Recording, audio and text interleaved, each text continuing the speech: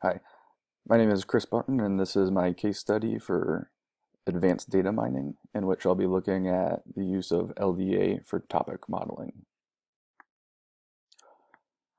As an overview, in this case study, I'll be using a data feed from Hacker News maintained by Google BigQuery. The idea is that I can use all of the news articles posted to Hacker News from 2016 to train an LDA model on, after which, for new incoming Hacker News stories, I can then use the train model to score them. And then, if I find topics of interest to me, I could create a filter and then, kind of create a personalized RSS.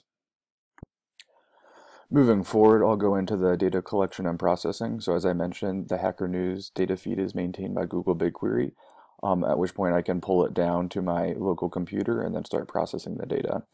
To process the data, I went through several steps in natural language processing, including lowercasing all the words, removing any stop words, tokenizing all the words, so getting rid of punctuation and weird characters, and then finally I used parts of speech tagging and removal. And for this, parts of speech tagging is each word in a sentence will get assigned a specific grammar to it, such as noun or verb.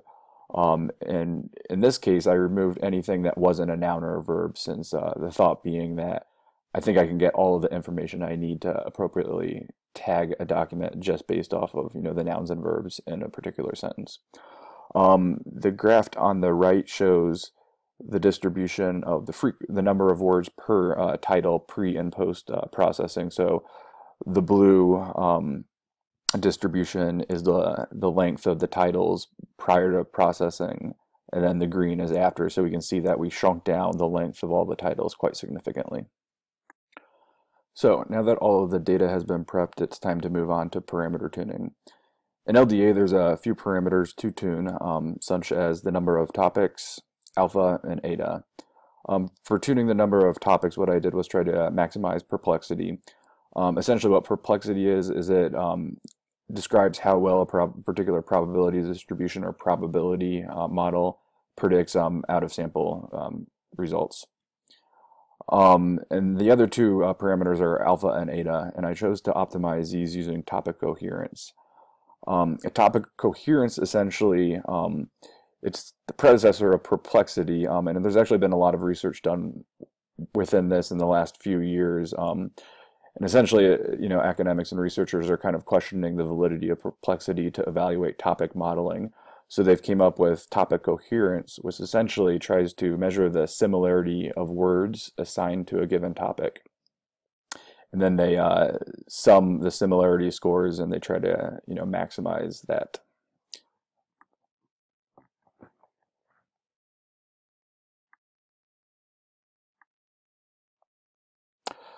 So in this next graph, we can see how the perplexity changed with the number of topics selected.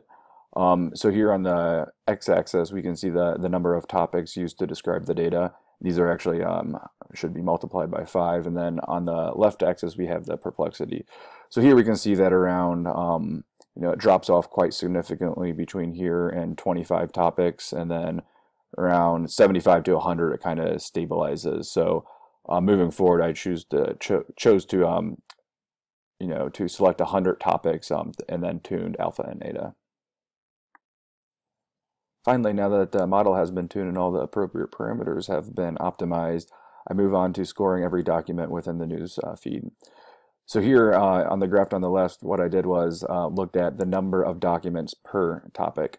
So here we can see, it's fairly evenly distributed with around 500 to 600 documents given a minute per given topic. We do see, some large ones like over here. On the right here, we can see that some of the popular words given a given topic. So for topic 1, we see Ask HN, which is Ask Hacker News, which is a type of thread you can post onto Hacker News. And topic 3 we can see is about, maybe a one at work as well. Moving forward, another interesting use for LDA is that it can be used for dimensionality reduction, and it can be used to prep a data set to run a further, maybe a clustering algorithm. So in here, what I did was for each document, I extracted the topics that it was assigned to. So then I have a document topic matrix, from which point I can easily calculate a topic-topic correlation matrix. And on the left here, we can see, a snippet of this correlation matrix where we can see that you can't, it's hard to see actually, but topics 97 and 44 are highly, correlated to each other. And when we look at the words of these documents, we see that document or topic 97 is about web, JS, and browser. And topic 44 is about design, developer, website. So these two topics together could probably make up a good web design cluster. And then finally, for the final application, the idea behind this was, maybe to make a personalized RSS based off of topics that you're interested in. So to this, I went ahead and downloaded more data from March 1st, 2017 Hacker News, so all the titles from that day. Then I went and scored them with the existing LDA model, and then also kind of used my knowledge of the clustering to filter out any articles that are related to topics 97 or 44, which should be the web development / design topic. And here are the first 3 articles I got, and we can see that they're definitely related to web design. So overall, LDA and clustering did work to be able to make a personalized RSS. And that's it. So thank you for listening.